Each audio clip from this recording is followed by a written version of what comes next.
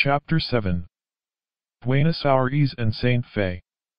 September 27th, in the evening I set out on an excursion to Saint Fe, which is situated nearly 300 English miles from Buenos Aires, on the banks of the Parana. The roads in the neighborhood of the city after the rainy weather were extraordinarily bad. I should never have thought it possible for a bullock wagon to have crawled along. As it was, they scarcely went at the rate of a mile an hour, and a man was kept ahead, to survey the best line for making the attempt. The bullocks were terribly jaded. It is a great mistake to suppose that with improved roads, and an accelerated rate of traveling, the sufferings of the animals increase in the same proportion. We passed a train of wagons and a troop of beasts on their road to Mendoza. The distance is about 580 geographical miles, and the journey is generally performed in 50 days. These wagons are very long, narrow, and thatched with reeds. They have only 2 wheels, the diameter of which in some cases is as much as 10 feet. Each is drawn by 6 bullocks, which are urged on by a goat at least 20 feet long. This is suspended from within the roof. For the wheel bullocks a smaller one is kept, and for the intermediate pair, a point projects at right angles from the middle of the long one. The whole apparatus looked like some implement of war. September 28th, we passed the small town of Luxon, where there is a wooden bridge over the river, a most unusual convenience in this country. We passed also Areco. The plains appeared level, but were not so in fact, for in various places the horizon was distant. The estancias are here wide apart, for there is little good pasture, owing to the land being covered by beds either of an acrid clover, or of the great thistle. The latter, well known from the animated description given by Sir F. Head, were at this time of the year 2/3 grown. In some parts they were as high as the horse's back, but in others they had not yet sprung up, and the ground was bare and dusty as on a turnpike road. The clumps were of the most brilliant green, and they made a pleasing miniature likeness of broken forest land. When the thistles are full grown, the great beds are impenetrable, except by a few tracks, as intricate as those in a labyrinth. These are only known to the robbers, who at this season inhabit them, and sally forth at night to rob and cut throats with impunity. Upon asking at a house whether robbers were numerous, I was answered, "The thistles are not up yet," the meaning of which reply was not at first very obvious. There is little interest in passing over these tracts, for they are inhabited by few animals or birds, excepting the biscaca and its friend the little owl. The biscaca is well known to form a prominent feature in the zoology of the Pampas. It is found as far south as the Rio Negro, in latitude 41 degrees, but not beyond. It cannot, like the aguda, subsist on the gravelly and desert plains of Patagonia, but prefers a clay or sandy soil, which produces a different and more abundant vegetation. Near Mendoza, at the foot of the Cordillera, it occurs in close neighborhood with the allied alpine species. It is a very curious circumstance in its geographical distribution, that it has never been seen, fortunately for the inhabitants of Banda Oriental, to the eastward of the river Uruguay. Yet in this province there are plains which appear admirably adapted to its habits. The Uruguay has formed an insuperable obstacle to its migration, although the broader barrier of the Parana has been passed, and the Biscaca is common in Entre Rios, the province between these 2 great rivers. Near Buenos Aires these animals are exceedingly common. Their most favorite resort appears to be those parts of the plain which during 1/2 of the year are covered with giant thistles, to the exclusion of other plants. The gauchos affirm that it lives on roots, which, from the great strength of its gnawing teeth, and the kind of places frequented by it, seems probable. In the evening the biscacas come out in numbers, and quietly sit at the mouths of their burrows on their haunches. At such times they are very tame, and a man on horseback passing by seems only to present an object for their grave contemplation. They run very awkwardly, and when running out of danger, from their elevated tails and short front legs much resemble great rats. Their flesh, when cooked, is very white and good, but it is seldom used. The Bizcacha has one very singular habit, namely, dragging every hard object to the mouth of its burrow. Around each group of holes many bones of cattle, stones, thistle stalks, hard lumps of earth, dry dung, etc., are collected into an irregular heap, which frequently amounts to as much as a wheelbarrow would contain. I was credibly informed that a gentleman, when riding on a dark night, dropped his watch. He returned in the morning, and by searching the neighborhood of every Bizcacha hole on the line of road, as he expected, he soon found it. This habit of picking up whatever may be lying on the ground anywhere near its habitation, must cost much trouble. For what purpose it is done, I am quite unable to form even the most remote conjecture. It cannot be for defense, because the rubbish is chiefly placed above the mouth of the burrow, which enters the ground at a very small inclination. No doubt there must exist some good reason, but the inhabitants of the country are quite ignorant of it. The only fact which I know analogous to it, is the habit of that extraordinary Australian bird, the Colodera maculata, which makes an elegant vaulted passage of twigs for playing in, and which collects near the spot, land and sea shells, bones and the feathers of birds, especially brightly colored ones. Mr. Gould, who has described these facts, informs me, that the natives, when they lose any hard object, search the playing passages, and he has known a tobacco pipe thus recovered. The little owl, Athene cunicularia, which has been so often mentioned, on the plains of Buenos Aires exclusively inhabits the holes of the Bizcacha, but in Banda Oriental it is its own workman.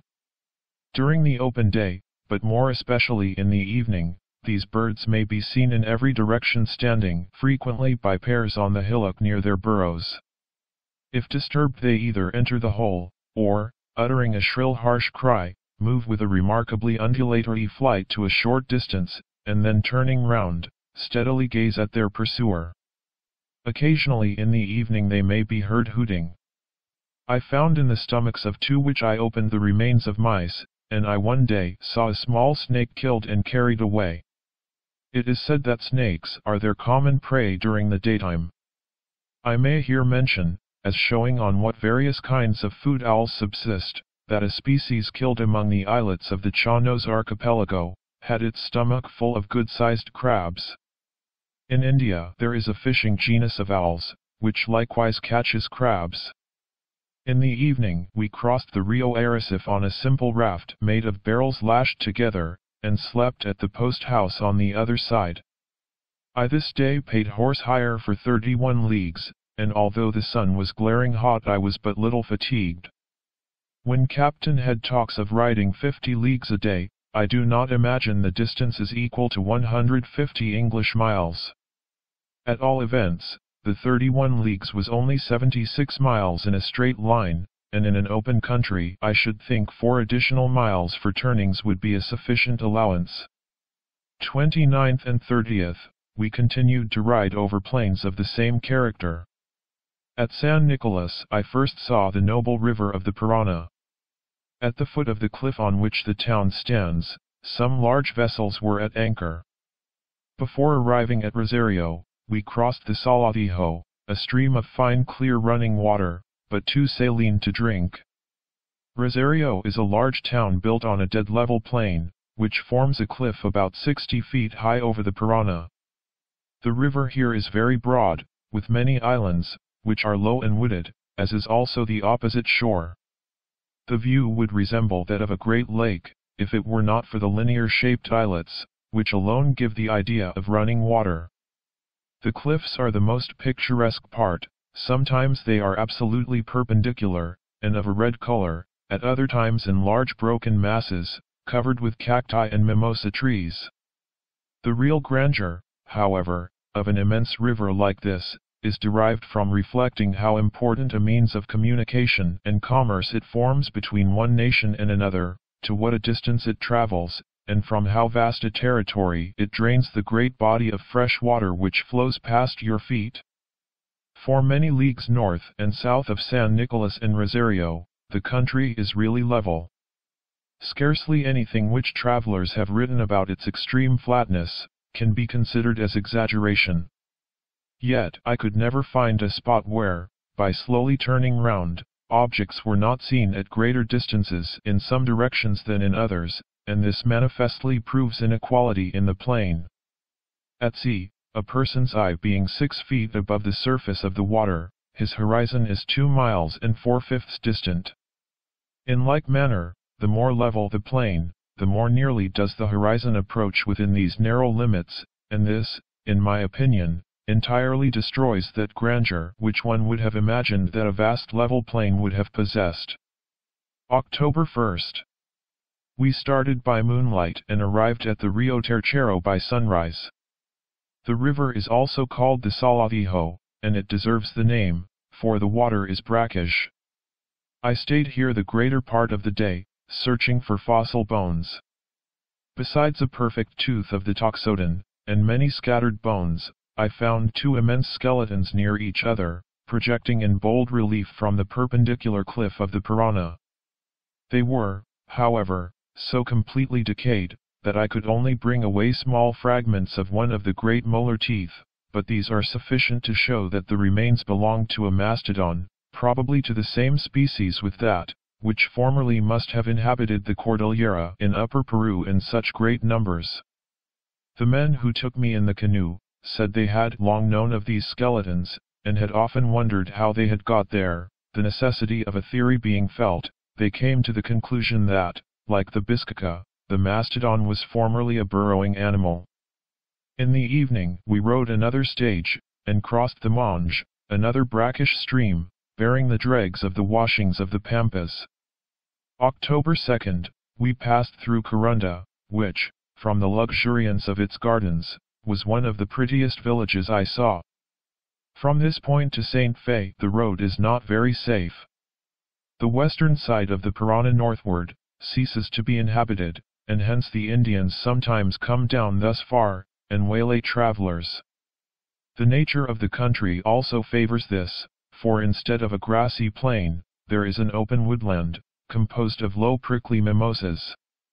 We passed some houses that had been ransacked and since deserted. We saw also a spectacle, which my guides viewed with high satisfaction. It was the skeleton of an Indian with the dried skin hanging on the bones, suspended to the branch of a tree. In the morning we arrived at St. Fe. I was surprised to observe how great a change of climate, a difference of only 3 degrees of latitude, between this place and Buenos Aires had caused. This was evident from the dress and complexion of the men, from the increased size of the ombu trees, the number of new cacti and other plants, and especially from the birds. In the course of an hour I remarked half a dozen birds, which I had never seen at Buenos Aires. Considering that there is no natural boundary between the 2 places, and that the character of the country is nearly similar, the difference was much greater than I should have expected. October 3rd and 4th, I was confined for these 2 days to my bed by a headache. A good-natured old woman, who attended me, wished me to try many odd remedies. A common practice is, to bind an orange leaf or a bit of black plaster to each temple, and a still more general plan is, to split a bean into halves, moisten them, and place one on each temple, where they will easily adhere. It is not thought proper ever to remove the beans or plaster, but to allow them to drop off, and sometimes, if a man, with patches on his head, is asked, "What is the matter?" he will answer, "I had a headache the day before yesterday." Many of the remedies used by the people of the country are ludicrously strange, but too disgusting to be mentioned. One of the least nasty is to kill and cut open 2 puppies and bind them on each side of a broken limb. Little hairless dogs are in great request to sleep at the feet of invalids. St. Fe is a quiet little town, and is kept clean and in good order. The governor, Lopez, was a common soldier at the time of the revolution, but has now been 17 years in power. This stability of government is owing to his tyrannical habits, for tyranny seems as yet better adapted to these countries than republicanism. The governor's favorite occupation is hunting Indians. A short time since he slaughtered 48, and sold the children at the rate of 3 or 4 pounds apiece. October 5th, We crossed the Parana to St. Fe Bajada, a town on the opposite shore.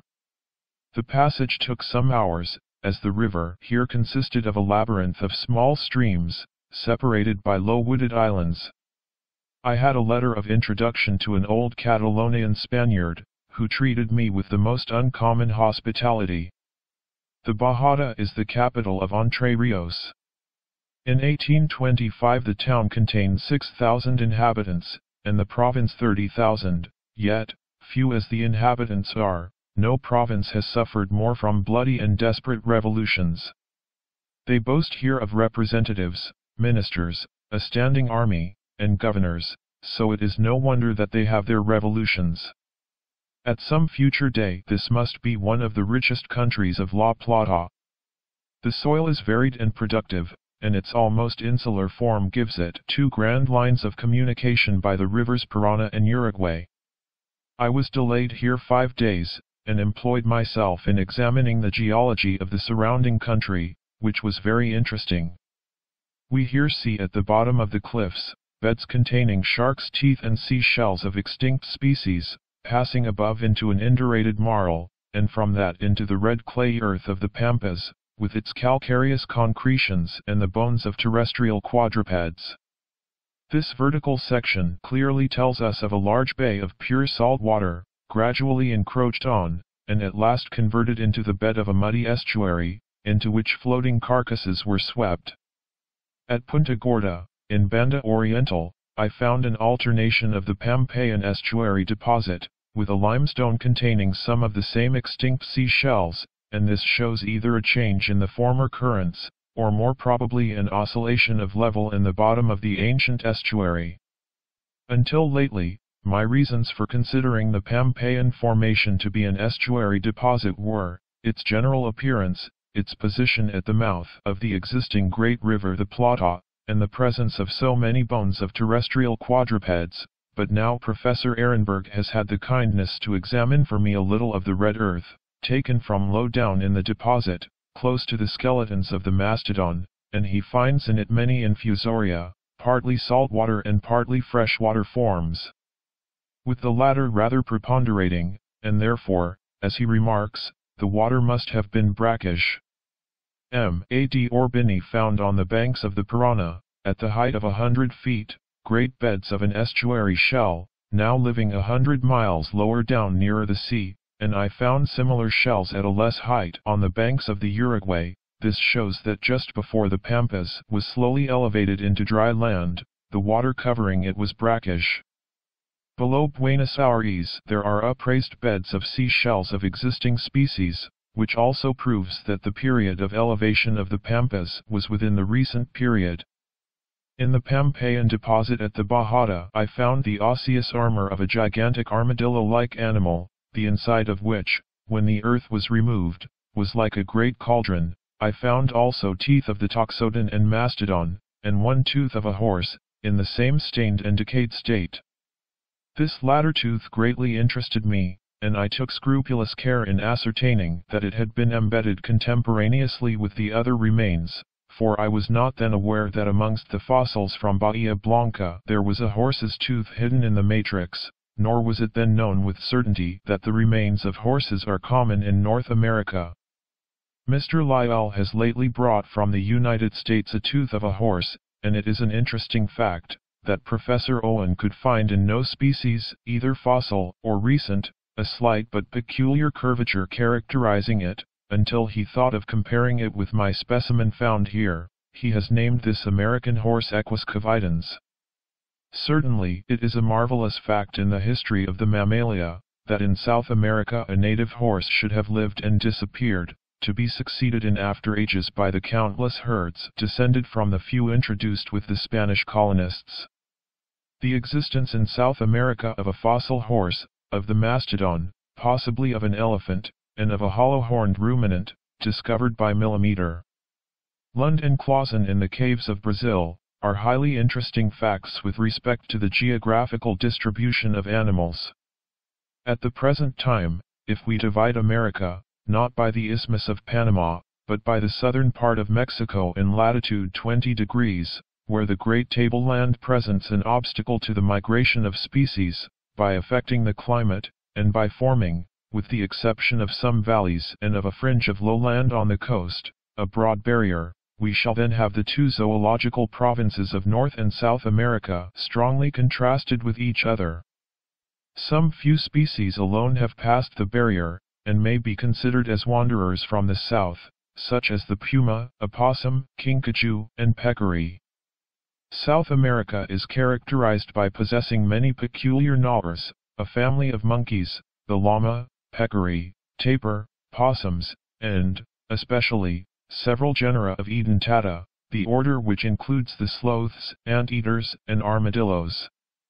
North America, on the other hand, is characterized, putting on one side a few wandering species, by numerous peculiar gnawers, and by four genera, the ox, sheep, goat, and antelope, of hollow-horned ruminants, of which great division South America is not known to possess a single species.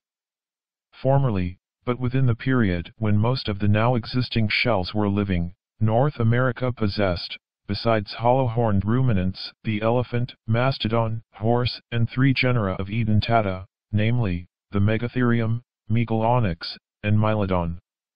Within nearly this same period, as proved by the shells at Bahia Blanca, South America possessed, as we have just seen, a mastodon, horse, hollow-horned ruminant, and the same three genera, as well as several others, of the edentata. Hence it is evident that North and South America, in having within a late geological period these several genera in common, were much more closely related in the character of their terrestrial inhabitants than they now are. The more I reflect on this case, the more interesting it appears. I know of no other instance where we can almost mark the period and manner of the splitting up of one great region into two well-characterized zoological provinces. The geologist, who is fully impressed with the vast oscillations of level which have affected the Earth's crust within late periods, will not fear to speculate on the recent elevation of the Mexican platform, or, more probably, on the recent submergence of land in the West Indian archipelago, as the cause of the present zoological separation of North and South America. The South American character of the West Indian mammals seems to indicate that this archipelago was formerly united to the southern continent, and that it has subsequently been an area of subsidence. When America, and especially North America, possessed its elephants, mastodons, horse, and hollow-horned ruminants, it was much more closely related in its zoological characters to the temperate parts of Europe and Asia than it now is. As the remains of these genera are found on both sides of Bering's Straits and on the plains of Siberia, we are led to look to the northwestern side of North America as the former point of communication between the Old and so-called New World. And as so many species, both living and extinct, of these same genera inhabit and have inhabited the Old World, it seems most probable that the North American elephants, mastodons, horse, and hollow-horned ruminants migrated, on land since submerged near Bering's Straits, from Siberia into North America, and thence, on land since submerged in the West Indies, into South America, where for a time they mingled with the forms characteristic of that southern continent, and have since become extinct.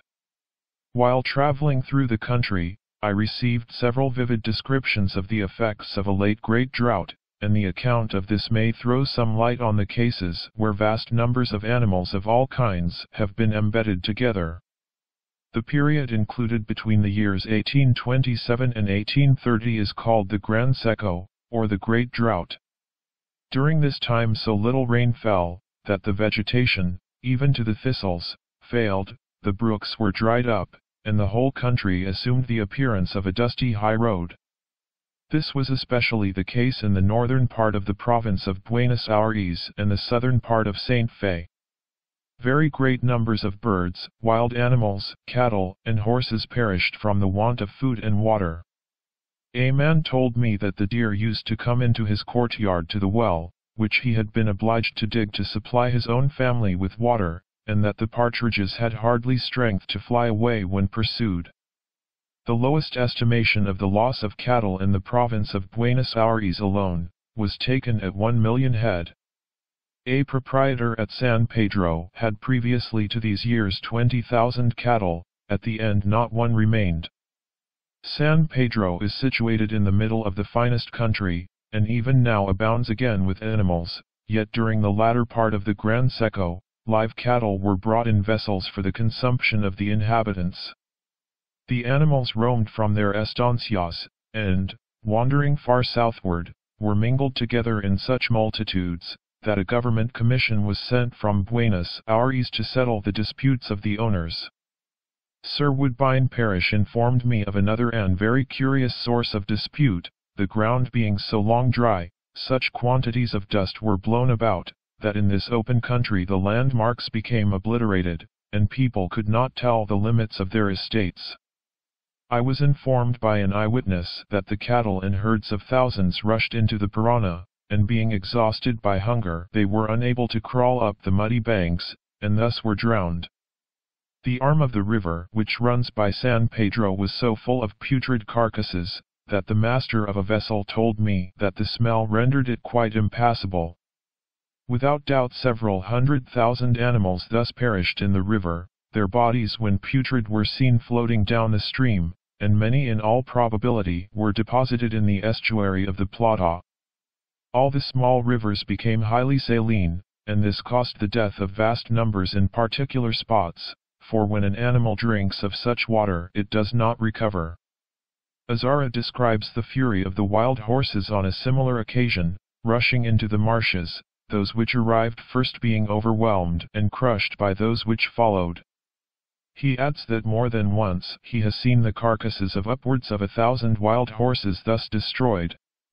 I noticed that the smaller streams in the pampas were paved with a breccia of bones, but this probably is the effect of a gradual increase, rather than of the destruction at any one period. Subsequently to the drought of 1827 to 1832, a very rainy season followed which caused great floods. Hence it is almost certain that some thousands of the skeletons were buried by the deposits of the very next year. What would be the opinion of a geologist, viewing such an enormous collection of bones, of all kinds of animals and of all ages, thus embedded in one thick earthy mass? Would he not attribute it to a flood having swept over the surface of the land, rather than to the common order of things? October 12th, I had intended to push my excursion further, but not being quite well, I was compelled to return by a balandra, or one-masted vessel of about 100 tons burden, which was bound to Buenos Aires. As the weather was not fair, we moored early in the day to a branch of a tree on one of the islands.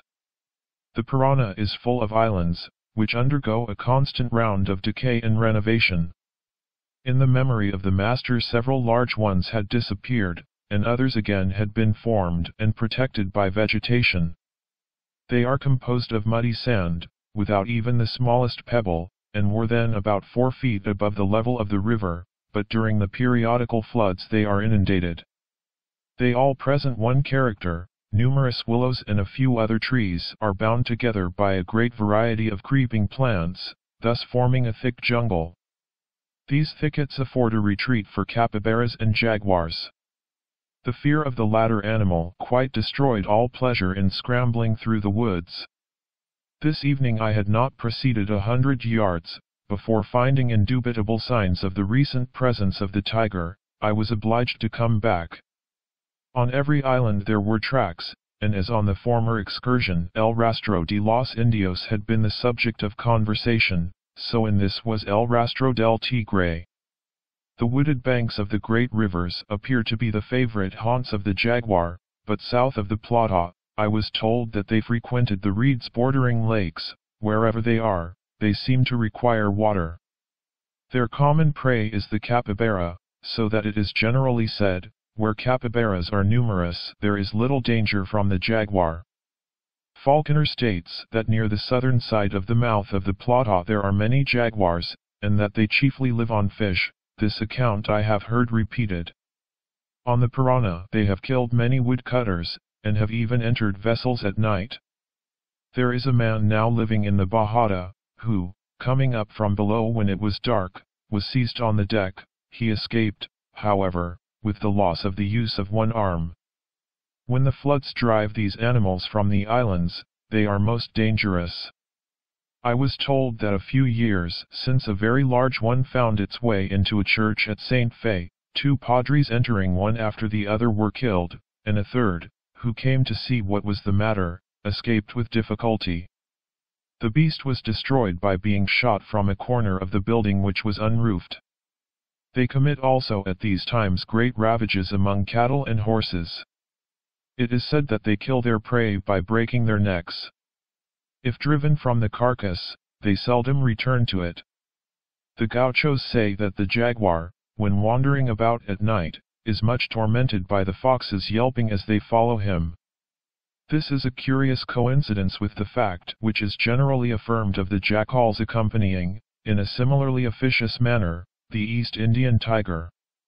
The jaguar is a noisy animal, roaring much by night, and especially before bad weather. One day, when hunting on the banks of the Uruguay, I was shown certain trees, to which these animals constantly recur for the purpose, as it is said, of sharpening their claws. I saw 3 well-known trees. In front, the bark was worn smooth, as if by the breast of the animal, and on each side there were deep scratches, or rather grooves, extending in an oblique line, nearly a yard in length. The scars were of different ages. A common method of ascertaining whether a jaguar is in the neighborhood is to examine these trees. I imagine this habit of the jaguar is exactly similar to one which may any day be seen in the common cat, as with outstretched legs and exserted claws it scrapes the leg of a chair, and I have heard of young fruit trees in an orchard in England having been thus much injured. Some such habit must also be common to the puma, for on the bare hard soil of Patagonia I have frequently seen scores so deep that no other animal could have made them. The object of this practice is, I believe, to tear off the ragged points of their claws, and not, as the gauchos think, to sharpen them. The jaguar is killed, without much difficulty, by the aid of dogs baying and driving him up a tree, where he is dispatched with bullets. Owing to bad weather we remained 2 days at our moorings. Our only amusement was catching fish for our dinner. There were several kinds, and all good eating. A fish called the armado, a silurus, is remarkable from a harsh grating noise which it makes when caught by hook and line, and which can be distinctly heard when the fish is beneath the water. This same fish has the power of firmly catching hold of any object, such as the blade of an oar or the fishing line, with the strong spine both of its pectoral and dorsal fin. In the evening the weather was quite tropical, the thermometer standing at 79 degrees. Numbers of fireflies were hovering about, and the mosquitoes were very troublesome. I exposed my hand for 5 minutes, and it was soon black with them. I do not suppose there could have been less than 50, all busy sucking. October 15th, we got under way and passed Punta Gorda, where there is a colony of tame Indians from the province of Misiones. We sailed rapidly down the current, but before sunset, from a silly fear of bad weather, we brought to in a narrow arm of the river. I took the boat and rowed some distance up this creek. It was very narrow, winding, and deep, on each side a wall 30 or 40 feet high, formed by trees entwined with creepers, gave to the canal a singularly gloomy appearance. I here saw a very extraordinary bird, called the scissorbeak, Rhynchops nigra. It has short legs, web feet, extremely long pointed wings, and is of about the size of a tern. The beak is flattened laterally, that is, in a plane at right angles to that of a spoonbill or duck. It is as flat and elastic as an ivory paper cutter, and the lower mandible, differing from every other bird, is 1.5 inches longer than the upper. In a lake near Maldonado, from which the water had been nearly drained, and which, in consequence, swarmed with small fry, I saw several of these birds, generally in small flocks, flying rapidly backwards and forwards close to the surface of the lake. They kept their bills wide open, and the lower mandible half buried in the water. Thus skimming the surface, they plowed it in their course. The water was quite smooth, and it formed a most curious spectacle to behold a flock, each bird leaving its narrow wake on the mirror-like surface.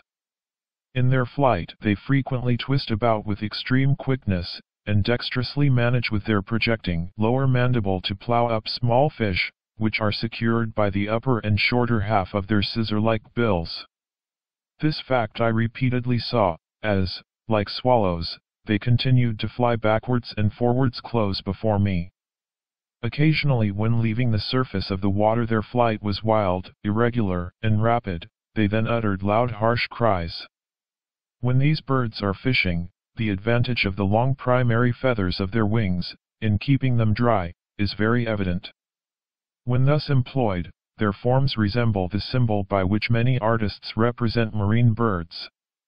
Their tails are much used in steering their irregular course. These birds are common far inland along the course of the Rio Parana. It is said that they remain here during the whole year, and breed in the marshes. During the day they rest in flocks on the grassy plains at some distance from the water. Being at anchor, as I have said, in one of the deep creeks between the islands of the Parana, as the evening drew to a close, one of these scissorbeaks suddenly appeared. The water was quite still, and many little fish were rising. The bird continued for a long time to skim the surface, flying in its wild and irregular manner up and down the narrow canal, now dark with the growing night and the shadows of the overhanging trees. At Montevideo, I observed that some large flocks during the day remained on the mud banks at the head of the harbor, in the same manner as on the grassy plains near the Parana, and every evening they took flight seaward. From these facts I suspect that the Rinchops generally fishes by night, at which time many of the lower animals come most abundantly to the surface. M. Lesson states that he has seen these birds opening the shells of the mac tree buried in the sand banks on the coast of Chile, from their weak bills, with the lower mandible so much projecting, their short legs and long wings. It is very improbable that this can be a general habit. In our course down the Parana, I observed only 3 other birds, whose habits are worth mentioning. One is a small kingfisher, Cerule americana. It has a longer tail than the European species, and hence does not sit in so stiff and upright a position. Its flight also, instead of being direct and rapid, like the course of an arrow, is weak and undulatory, as among the soft-billed birds. It utters a low note, like the clicking together of 2 small stones. A small green parrot, Conurus murinus, with a gray breast, appears to prefer the tall trees on the islands to any other situation for its building place. A number of nests are placed so close together as to form one great mass of sticks. These parrots always live in flocks, and commit great ravages on the corn fields. I was told that near Colonia 2,500 were killed in the course of 1 year. A bird with a forked tail, terminated by 2 long feathers, Tyrannus savana, and named by the Spaniards scissor tail, is very common near Buenos Aires. It commonly sits on a branch of the ombu tree, near a house, and thence takes a short flight in pursuit of insects, and returns to the same spot. When on the wing it presents in its manner of flight and general appearance a caricature likeness of the common swallow. It has the power of turning very shortly in the air, and in so doing opens and shuts its tail, sometimes in a horizontal or lateral and sometimes in a vertical direction, just like a pair of scissors. October 16th, some leagues below Rosario, the western shore of the Parana is bounded by perpendicular cliffs, which extend in a long line to below San Nicolas, hence it more resembles a sea coast than that of a freshwater river. It is a great drawback to the scenery of the Parana, that, from the soft nature of its banks, the water is very muddy. The Uruguay, flowing through a granitic country, is much clearer, and where the 2 channels unite at the head of the Plata, the waters may for a long distance be distinguished by their black and red colors. In the evening, the wind being not quite fair, as usual we immediately moored, and the next day, as it blew rather freshly, though with a favoring current, the master was much too indolent to think of starting. At Bajada, he was described to me as hombre muy aflicto, a man always miserable to get on, but certainly he bore all delays with admirable resignation. He was an old Spaniard, and had been many years in this country.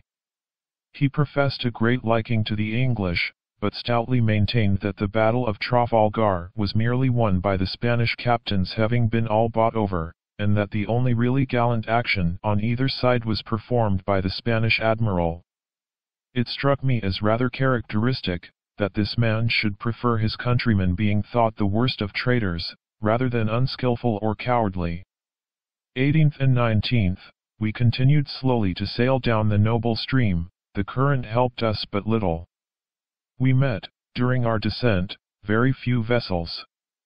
One of the best gifts of nature, in so grand a channel of communication, seems here wilfully thrown away. A river in which ships might navigate from a temperate country, as surprisingly abundant in certain productions as destitute of others, to another possessing a tropical climate, and a soil which, according to the best of judges, Ambonpland, is perhaps unequaled in fertility in any part of the world.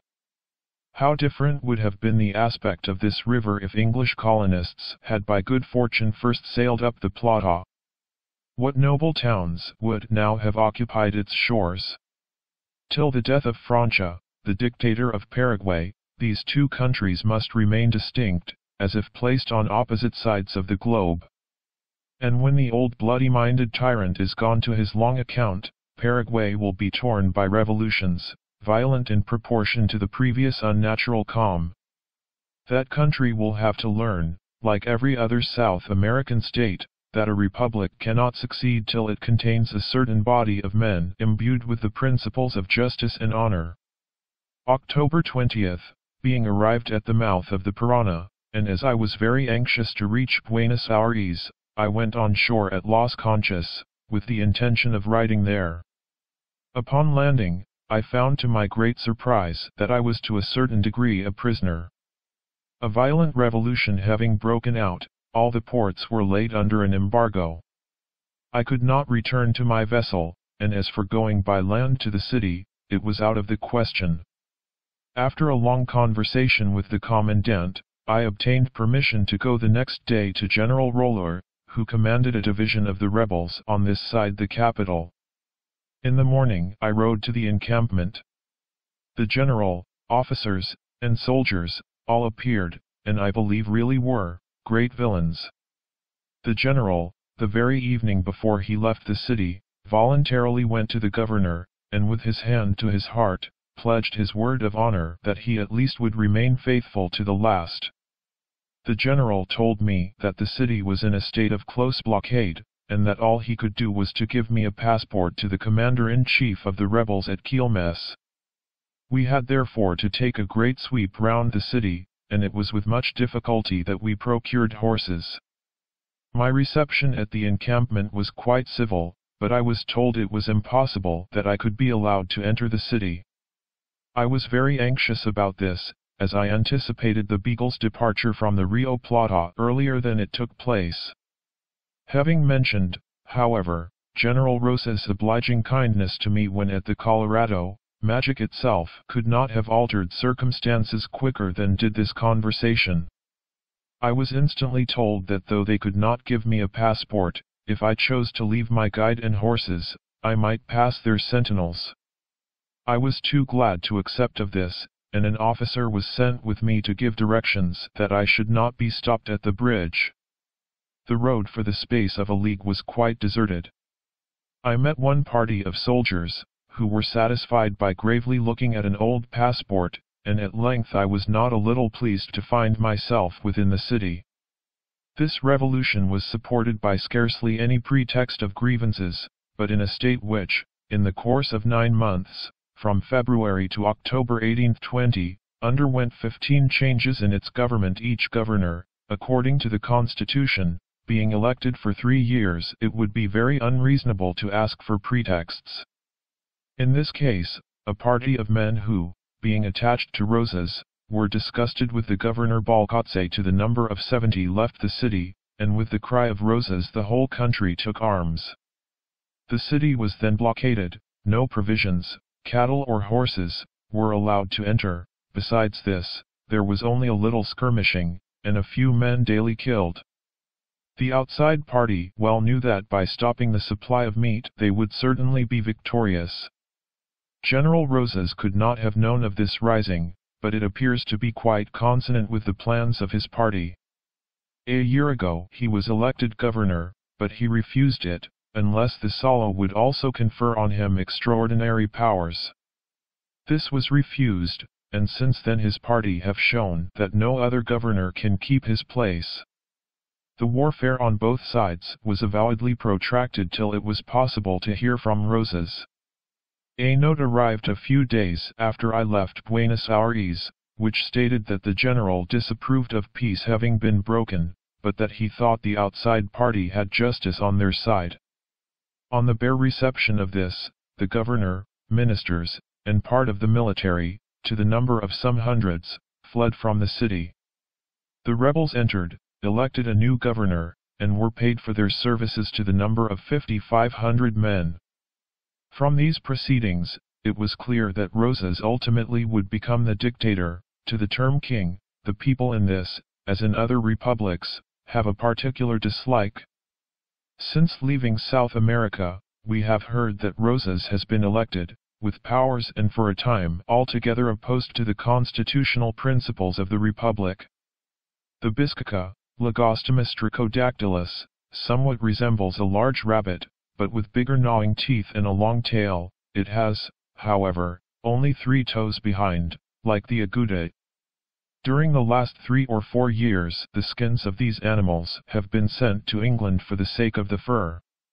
I need hardly state here that there is good evidence against any horse living in America at the time of Columbus. In Captain Owen's surveying voyage there is a curious account of the effects of a drought on the elephants, at Benguela, west coast of Africa. A number of these animals had some time since entered the town, in a body, to possess themselves of the wells, not being able to procure any water in the country. The inhabitants mustered, when a desperate conflict ensued, which terminated in the ultimate discomfiture of the invaders, but not until they had killed 1 man, and wounded several others. The town is said to have a population of nearly 3,000. Dr. Malcolmson informs me that, during a great drought in India, the wild animals entered the tents of some troops at Ellery, and that a hare drank out of a vessel held by the adjutant of the regiment. These droughts to a certain degree seem to be almost periodical. I was told the dates of several others, and the intervals were about 15 years.